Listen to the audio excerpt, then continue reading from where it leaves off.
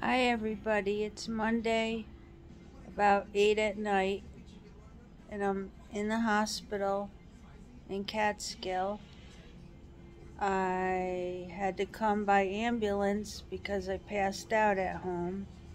My poor husband Andrew was worried and shocked and scared that I passed out, but I knew I had to come by ambulance because I couldn't even sit up in the car. I am having testing done. They did an EKG, CAT scan with dye, and chest x-ray. My potassium is low. I haven't been able to eat or drink and keep anything down. Every time I even take a sip of water, I've been throwing up for over a week.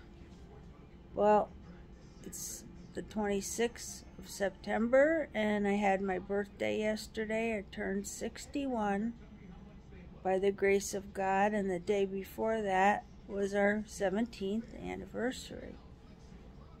I have had IV put on, potassium, and some other things through IV, and they're putting it through my port in my chest, which is much easier on me than an IV.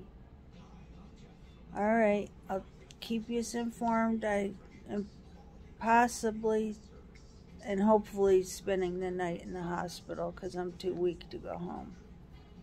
Love you all. God bless you.